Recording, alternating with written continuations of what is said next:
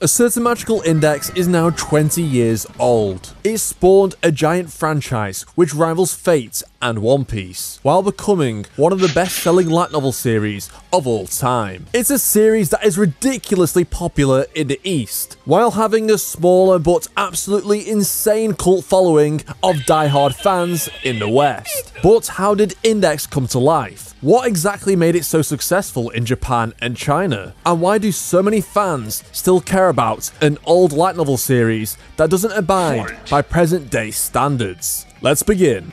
We don't know much about the mysterious author of A Certain Magical Index, as his identity is a complete mystery. He simply goes by the pen name Kamachi Kazuma. Considering how fast he writes books and how utterly insane he is, it wouldn't be surprising if Kamachi was the first ever AI light novel author. Anyway, Kamachi recently graduated high school back in the early 2000s and dreamed of becoming a writer. He couldn't simply upload a crappy isekai story to a Japanese web novel site with the hopes of it getting popular, just like the current state of the light novel industry in Japan. Kamachi had to do things the hard way and submitted a story called Schrodinger's City to the 9th Dengeki Game Novel Prize in 2002. However, he didn't pass the third round, as the writing was criticized as being too rough. No wonder he writes about an unlucky protagonist. Kamachi's fortunes made a complete 180, as his work attracted the attention of Kazuma Miki, an editor at Dengeki Bunko, who asked Kamachi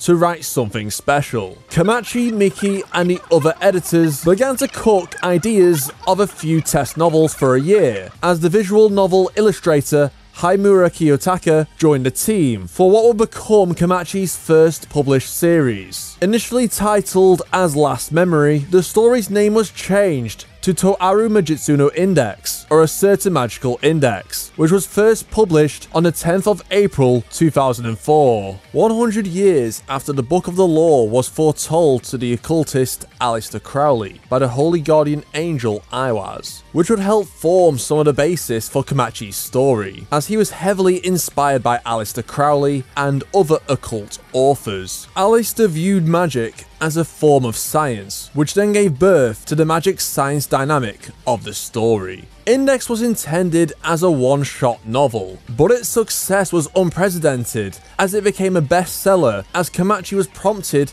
to quickly continue the story, with A Certain Magical Index Volume 2 being released just 2 months later in June 2004, thus starting one of Dengeki Bunko's most successful IPs. Kazuma Miki stated, after it was released to the public, to be blunt, it sold like crazy. Shortly after the official release date, we had to do a reprint half the size of the original printing. It was on a Monday, and I still remember it now. It was quite an achievement for an unknown newcomer.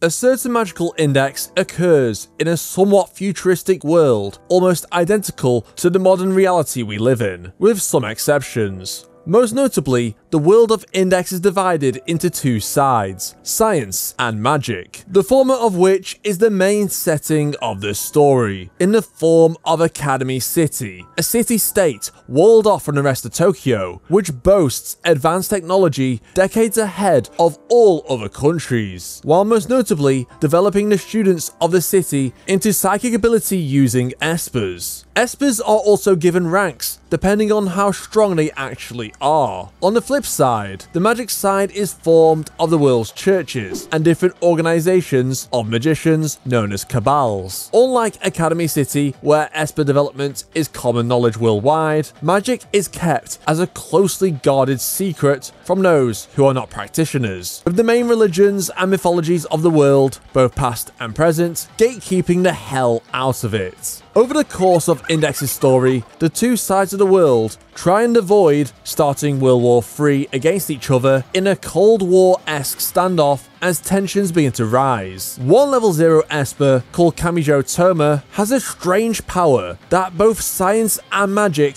can't fully explain, known as Imagine Breaker, which can nullify both esper powers and magic via a simple touch from his right hand. Consequently, Imagine Breaker brings him bad luck, since it allegedly negates the blessings from God and severs the red string of fate. But such things aren't taken seriously in Academy City, where facts and logic prevail over superstitions that cannot be scientifically proven. Toma meets a gluttonous nun called Index on his balcony, who just so happens to be the grimoire library of the Anglican Church, with over 10,000 toxic magical books in her head, combined with a perfect memory. Index is allegedly being chased by rogue magicians who want to use the grimoires in her head for their own agendas, forcing Toma into action against the magic side as he protects Index from harm. When magic and science collide, the story begins. Interestingly, Index was the first character that Kamachi thought of when creating the story, but he needed another character who wouldn't hesitate to charge into danger without a thought, to save Index, who was being persecuted. Therefore, Kamachi designed Kamijo Toma, a boy who belonged to the science side, acting as a contrast from Index. The espers of Academy City were then devised to show that Imagine Breaker was an irregularity, even within the environment he was living in. With Index being a quintessential representative of the strange world of magic, Misaka Mikoto then similarly acted as the guide to all things science, helping present the level system, with Misaka being at the top rank, while Toma being at the very lowest, helping introduce the concept of espers to the reader. Then Accelerator, the villain who later became a protagonist, acted as the complete opposite to Toma, with how their colour patterns being a swap of each other, and Accelerator being the strongest level 5 esper, who seems very powerful on the surface, but is actually vulnerable inside, while Toma appears weak on the outside, but has a willpower that surpasses logic itself. Initially, Academy City and the science side were intended to be a mere backdrop to the events of the magic side, or a setting where the magic side of the world could easily contrast from the futuristic yet familiar location of modern day Japan. Kamachi said, "I described Academy City as having lots of wind turbines as a symbol of the science side, but they really aren't that futuristic. My intention was to make a contrast with the current world by having things that exist but are uncommon to be everywhere, as the magic side of the world was written first, with science being the complete opposite to it. I started it as a story only about magic. However, to make the magical elements stand out, I needed some kind of power to oppose it. For example, you can have them defeat a normal special forces unit, or see how powerful some magic is compared to a tank shell. Having something to compare it to makes it all easier to understand. If I was going to do that, I felt it would have been better to have it all bound together in a consistent worldview that have more scattered elements the magic is compared to, and that was how the science element of the story came about. Kamachi said it was not until volume 3, where he expanded upon Academy City's lore and inner workings, that the science side gained equal footing, and the story then becomes more about magic versus science. When asked how he would describe the Index series in a few words, Kamachi simply said, "The story of a protagonist charging in and beating down magicians or espers who carry complex problems."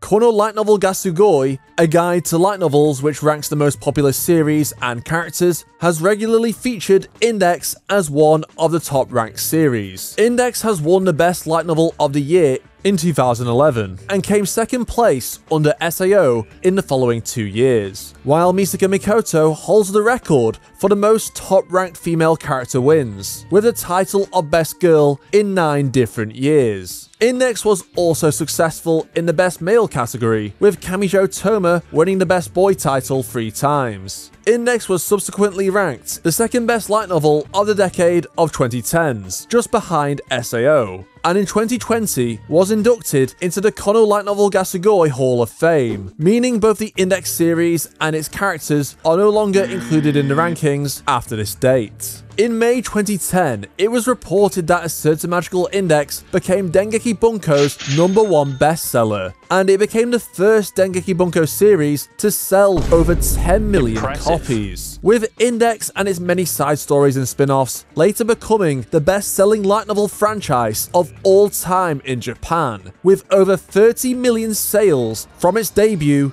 to June 2018. Index held this title for almost 5 years, with Tensura surpassing Index with 35 million sales in Japan and 5 million abroad, which was reported back in February 2023. Notably, Index's sale figures slowly reduced over the course of time, but this was possibly due to only physical sales being reported as opposed to digital sales, as ebooks became increasingly popular as the 2010s progressed. Kamachi Kazuma also gained a reputation as a legendary figure of the Japanese light novel industry, where he would simultaneously write multiple novels at once, while also working on bonus work such as spin-offs or other writing concepts, with Kamachi somehow writing a novel every month 24 times in a row during the period from 2015 to 2017, leading some fans to believe Kamachi is not in fact human, but a machine. Kamachi did slow down his release schedule considerably after this period, but still remains a very consistent author who rarely takes hiatus, writing even when he's sick.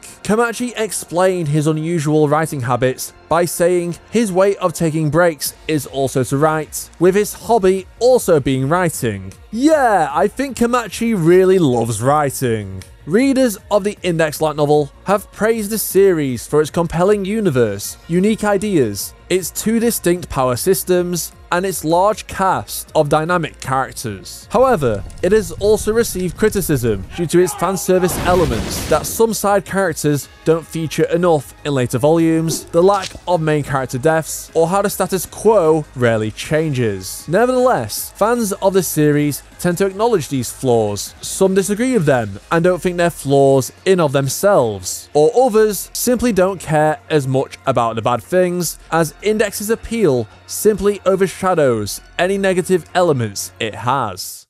Index was first adapted into a manga, serialized in Monthly Shonen Gangan in April 2007, with the first volume of the manga releasing on November 10th, 2007, and Ogino Chuya being chosen as the mangaka. Concerning the manga for both Index and Railgun, Kamachi said, "Even though both are from the same world, a lot is left to the individual artists, so they're fun to read. I like getting a chance to reread these things in a more objective way." This would become a trend with Kamachi's later spin-offs of Index, with him sending general plot summaries and notes, which will later be expanded upon by his mangakas and editors and then turned into a new story. Despite not being 100% involved in the story of the spin-offs, Kamachi is still credited as the author on all his manga adaptations. The Index manga largely followed the events of the light novel, but it notably removed both the Deep Blood arc and the Angel Fall arc, in order to quickly get to the points of the story, which focused on Misaka Makoto's character, as she became the most popular character in the franchise. After receiving a radio drama featuring some of the characters being voiced for the first time, Index then received its first anime adaptation, bringing to life the events of the first 6 volumes of the novel. Index Season 1 debuted in October 2008, animated by JC Staff, and notably changed some of the events of the Deep Blood arc and the Angel Fall arc respectively. Index would receive subsequent anime seasons, with Index 2 in 2010 and Index 3 in 2018. An anime original movie was also created following a brand new story titled Miracle of Endymion, which released in 2013. Index's manga spin-offs, A Certain Scientific Railgun and A Certain Scientific Accelerator, also received anime adaptations, with Railgun receiving 3 seasons and Accelerator having 1. With the long gap between anime seasons between Index 2 and 3, many fans were unhappy that one of the most successful light novel series was not being prioritized over its competitors, with fans both online and in person frequently asking the editor of the light novels and producer of the anime, Miki, about if there were any plans for a 3rd season. Miki kept saying that there wasn't any plans until Index 3 was announced in October 2017. Miki states that there were previous talks whether to do a remake of the previous seasons due to how much time had passed since seasons 1 and 2, but Index 3 was prioritized to conclude the story of the original novel. Index 3 received a lot of criticism due to it not having enough episodes, despite series overseer and director Hiroshi Nishikiori, requesting to the production company that more episodes would be granted and refusing to cut out important events and lines. As a result, Index 3 was granted a mere 2 more episodes, putting it at 26. It was still not nearly enough to adapt 8 full volumes of the light novel, resulting in the pacing of the anime being far too fast for viewers to keep up with.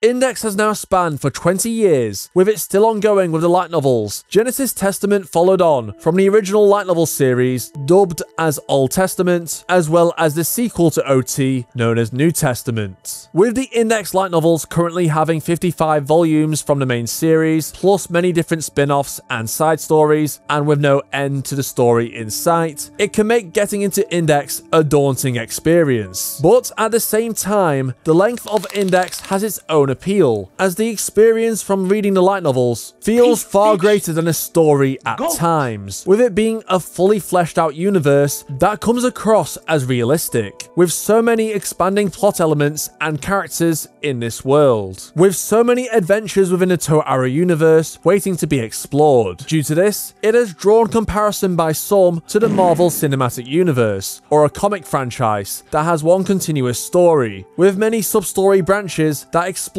different characters and aspects of the same world that often do cross over or blend with the events of the main plot. Index has many spin-offs, such as Railgun, Accelerator, a certain Dark Sides item, a certain Scientific Dark Matter, amongst many more. But Railgun proved to be the most popular, with it even having later spin-offs of its own, such as a certain Scientific Astral Buddy. Railgun cemented Index's popularity by focusing on the very popular Misuka Mikoto, and retelling some events from Index with a different perspective. Railgun was a huge hit, especially in China, with the Chinese equivalent of YouTube, Bilibili, being named after Misuka's nickname, Biribiri. Railgun Season 3 also had over 300 million views in China while it was airing in 2020. Railgun is often seen as more popular than Index, despite it being a spin-off, due to the success of the Railgun anime, and it being more critically acclaimed compared to Index's adaptation.